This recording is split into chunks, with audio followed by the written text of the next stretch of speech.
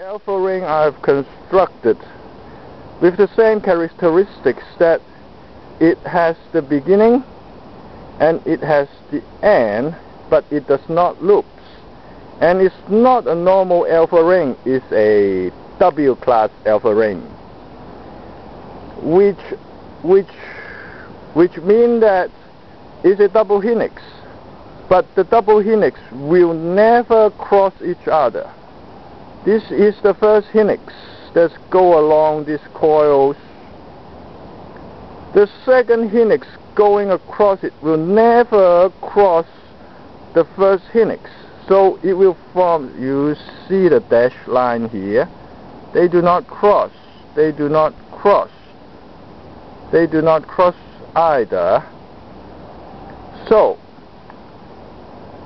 that would be taking advantage of our open laboratory with the behavior of electrons.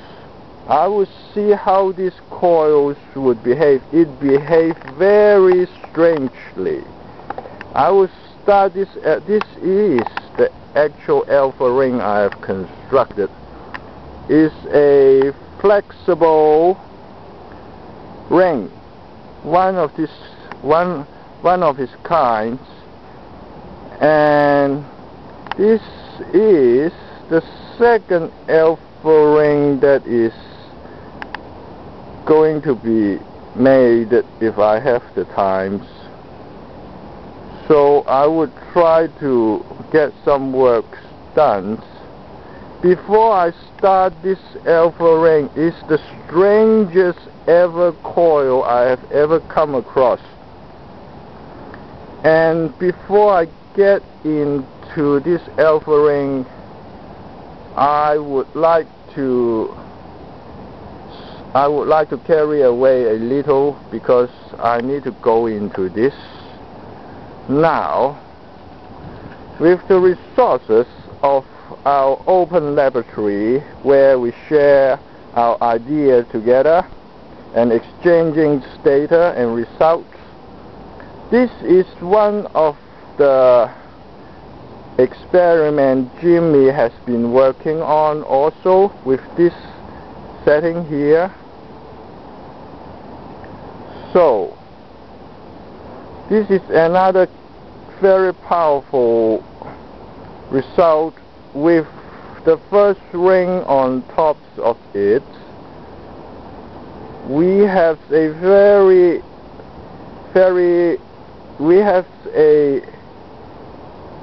we have an unknown force field established with its own distinctive magnetical field, and its magnetical field with north and south at the bottom. So this is the first coil. Then another coils would be added right at the bottom. So I would expect the second coil would have a north likely. So south-north would connect up together. This cone, this force field has been formed, and when this little sphere was placed somewhere there, it would start all its actions by spinning so fast and approaching to extreme high speeds. So what has it got to do with this types of coil, with this types of force field being developed, and with all the excitement of the new ring here? What on earth is happening? I will run the alpha coil, so I would connect up the power source. I have a 10 amps very powerful batteries here. If I get the connection right, that's the meters. The meter is going a little bit odd, but it's functioning just, I think. So I will try to, so the alpha rings has been connected. I will try to get the amps out of it. So I would take the amps with the usual way, if I can get. So, it's not producing output.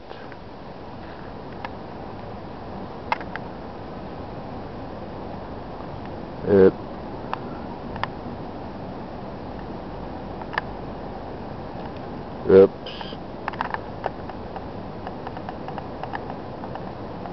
Negative. My meter's gone. I try to switch over to the voltage.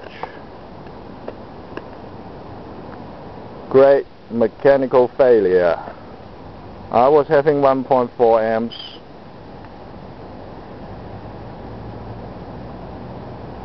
Oops. Now, whoa. My meter is going wild. My meter has gone.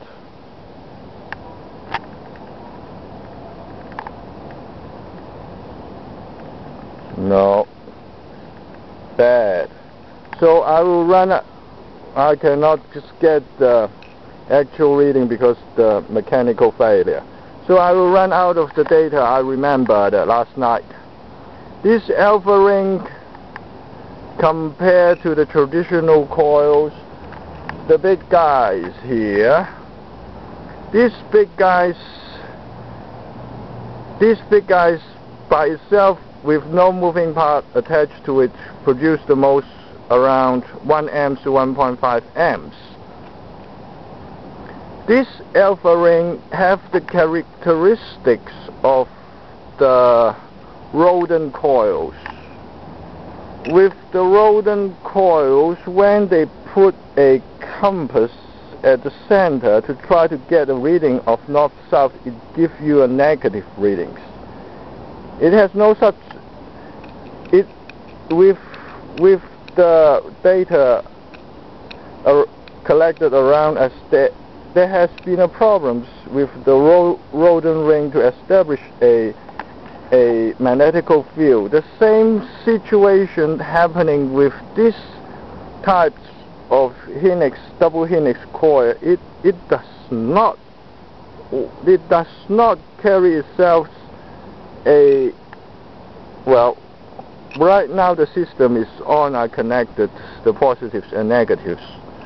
It does not at all have a magnetical field as a normal coil would normally gives out.